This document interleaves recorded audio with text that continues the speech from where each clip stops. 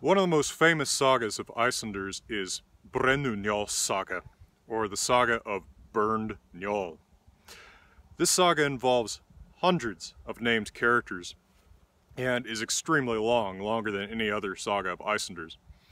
There are several translations available. The one that I prefer is by Robert Cook. That is what I assign when I teach sagas classes. And in this series of videos, what I want to do is not review the entire course of Njal Saga, because that would be like reviewing the entire course of a very long novel, but rather to kind of give a signpost to kind of act as a little bit of a guide through the main action of the saga, as it can be difficult to follow, especially if you're only reading it the first or second time.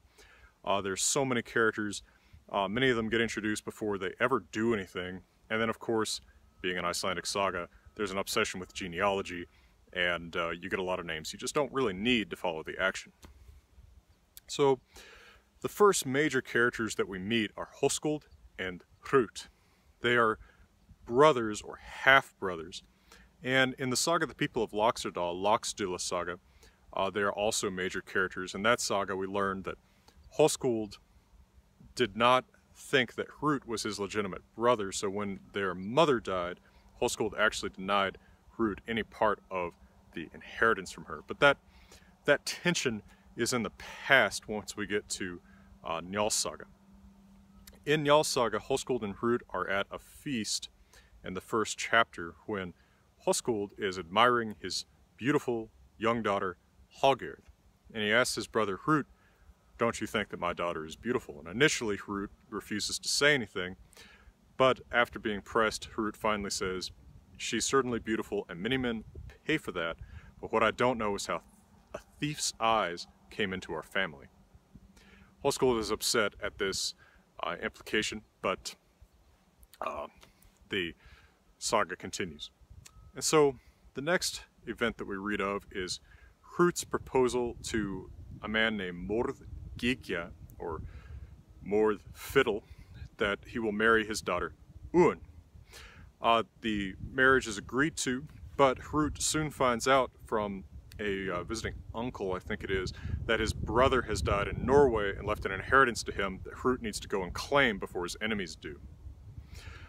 And so Hrut agrees with Morð Fiddle that they will postpone the wedding, and he sails to Norway, where he is greeted in splendid fashion by King Harald Greycloak and by his mother, Queen Gunhild, Harald Greycloak's mother and wife of Eric Bloodaxe, previous king, and Harald Greycloak's father.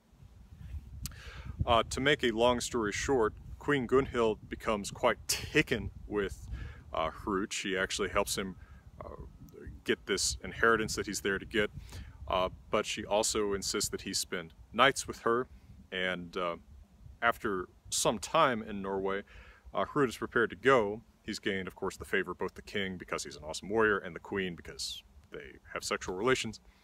And the queen curses him on his way back to Iceland. She asks him first, "Are you going back because you have a girl out there?" And Hrut says, "No, I don't." And she says, "No, I'm pretty sure that you do." And as he's about to leave, she puts her arms around his neck and curses him that he will never be able to have sexual pleasure from the woman he intends to marry back in Iceland. Although he can have sexual pleasure from other women, she says. So Hrut goes back to Iceland, a friend of kings and queens, a rich and accomplished man, and he marries Un. But at the wedding, everyone notices that Un, his bride, seems unhappy. Well, after a year or so, at the Althing, the annual festival and Supreme Court of Iceland rolled into one, Un meets with her father, Morð Fiddle, and she weeps when he asks how things are going with her husband. She won't tell him any details why she's upset. So he goes and asks around with neighbors of Hrut and Un, asking, why is my daughter upset? Is her husband mistreating her? But everyone says no, she's treated her very well. She has all the freedom in the house that she wants. He eventually interviews Hrut and Hallgerd and asks them, "What are you doing to my daughter? Why is she upset?" And Hrut says, "Well, if she has an accusation to bring, let her bring it." But she won't say. And so Morð Fiddle sends his daughter home with Hrut, saying, "Go home. All the evidence favors him rather than you." But a year later, she goes back to the Althing and again weeps when her father asks her how things are going with her husband Hrut. This time he manages to get an answer out of her, and she says, well, when he comes near me, his penis is so large that we cannot engage in coitus, but by the end of this, he shows that his nature is the same as other men. And I think I know what that means, but the saga doesn't clarify. And Morthfiddle says, well, this is definitely grounds for divorce. Let's arrange this so that you can divorce him. Now, the sagas depict a world in Viking Age Iceland in which men and women have the freedom to divorce, but they typically must provide some kind of grounds or reason for it. And they also must declare in front of witnesses. So, Morthfiddle says, go back home, and for the next year, act like everything is fine with Hrut. Be very sweet to him. He'll think everything has changed. And then, when he leaves to come to the Althing a year from now, you must name witnesses and declare yourself divorced from him. And then come to me.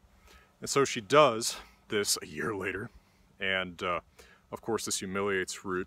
I'm pretty sure she names the reasons, although I don't recall the saga actually specifically mentioning that. At any rate, Hrut is humiliated. It's humiliating enough to be divorced, especially in this culture. You know, it carries a lot of connotations about one's manhood. So this concludes Hallgerd and Hrut's turn as the main focus of the story, but later Un and her child Morð by her second husband Hallgerd will continue to be important characters, and Hrut and Hallgerd also continue to be important characters themselves. The saga now turns from focusing on Hrut to focusing on Hallgerd, his niece, Hallgerd's daughter.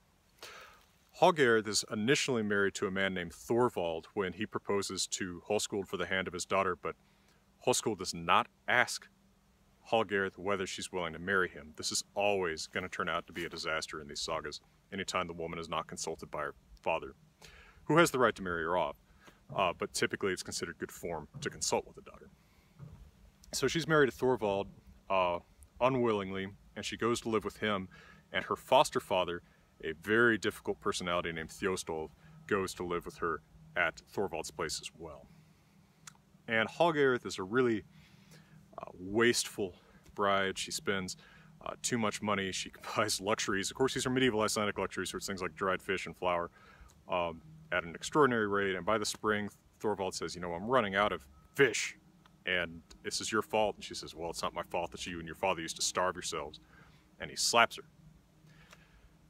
Well, she says she'll remember the slap, but Thorvald goes out and goes fishing anyway. Thjostolf, Hallgerd's foster father, comes in and asks why her lip is bleeding, and she explains what's happened. And so Thjostolf goes out to where Thorvald is fishing and kills him with his axe. Comes back in. Hallgerd asks Thjostolf, why is your axe bloody? This is the kind of question that gets asked a lot in this story. And he says, I've done something that will allow you to marry a second time. Before long, Hallgerd is married a second time, this time to a man named Gloom. Gloom and Hallgerd actually get along well, and initially, on Hrut's advice, Thjostolf does not go to live with them like he did when Hallgerd married Thorvald, her first husband. However, after a little while, Thjostolf shows up, having been kicked out of Hallgerd's place where he's been living because he's just a jerk. And again, Hallgerd and her new husband Gloom actually get along, but at one point, when she is arguing with her husband that he shouldn't be sending Thjostolf out to do slaves' jobs like gathering up sheep and things like that, he slaps her. She tells Thjostolf, don't do anything about this, don't come between me and my husband, but he just grins and goes out and helps Gloom find some lost sheep, but along the way, they get into an insult battle, and Thjostolf kills him. He comes home and she asks, why is your axe bloody? And he says, well, you know, your husband is dead. And she says, well, you're the one who killed him then. And he says, yes. And he says, what advice do you have for me? And she says, go to my uncle Hrut. He isn't sure this sounds like great advice because, of course, Hrut is a wise man who does not like the nasty character that Thjostolf is, but he goes nonetheless, shows up at Hrut's place in the night. Hrut asks who it is at the door, and it's Thjostolf, so Hrut takes a sword in one hand and then wraps his left hand in a blanket, busts out the door and uses that blanket to knock the axe Thjostolf is carrying out of his hand, and then kills Thjostolf with his sword. And everyone praises Hrut for getting rid of the troublemaker Thjostolf. Now another thing to mention is that when Un and Hrut were divorced, Morð Un's father, sues Hrut for the money and property that, according to their prenup, was supposed to belong to Un in the event that they divorced. There's a lot of things like prenups and lawsuits in these sagas that sometimes surprise people. It's not just people chopping people with axes. In fact, they can be really law and ordery. And Hrut refuses to pay. He actually challenges Morð to a duel rather than pay him that amount. And when Morð won't duel him because Hrut is a powerful warrior and Morð is kind of an old man, this results in lasting shame for him, but he can't defeat him at the duel. The duel trumps the law, so they cannot recover Un's property and money from Hrut. Alright, well now Un is becoming very poor because she spent all of her money, and she starts thinking about how she can actually get that money and property that Hrut owed her after the divorce. And she goes to a relative of hers named Gunnar. This is Gunnar Hallmundarson of Hlíðarendi. He's introduced as a fantastically handsome and brave and powerful and great warrior. He can jump higher than anybody, even wearing armor. He can swing a sword so fast it looks like there's 3 swords in the air. He can swim like a seal. He's just introduced as someone that, if I recall the quote correctly, there's no point in competing at any sport with. He's just a Superman. So she goes to him and asks if he'll help recover this property and money from Hrut. And so he goes to his friend Njal, an old man who is a great friend and counselor of Gunnar, to ask for a plan how he can get this property. And in the next installment, I will look at the adventures of Gunnar, who becomes the saga's next central focus character, and his turn in the spotlight begins with his recovery of the property from Hrut, along with the help of his friend Njal, who gives him a really convoluted plan how to do this. For now, from beautiful Colorado, I'm wishing you all the best.